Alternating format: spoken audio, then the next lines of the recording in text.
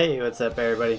So in this video I just want to let you all know that my Code with Node course is available for a limited time for $5.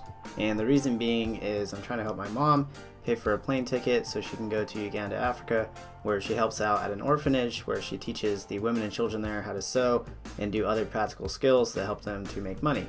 So she's got that trip coming up and she's trying to find a way to pay for the plane ticket, and I volunteered to do a quick sale and see if I could raise a little bit of money for her. So 100% of sales from this sale for the $5 is going to go to my mom, and she'll be able to use that to buy the plane ticket. In other news, I have this notification tutorial that's coming out in the near future. I know a lot of you are chomping at the bit. If you want to get started early on figuring out notifications on your own, I have a link in the description below to an application that a student of the Web Developer Bootcamp created, and it uses socket.io and notifications for a admin notification feature. So it's not going to be as complex as the one that I'm going to build, but it is a good way to get your feet wet and get started with getting notifications in your application today. So I'll link to that below.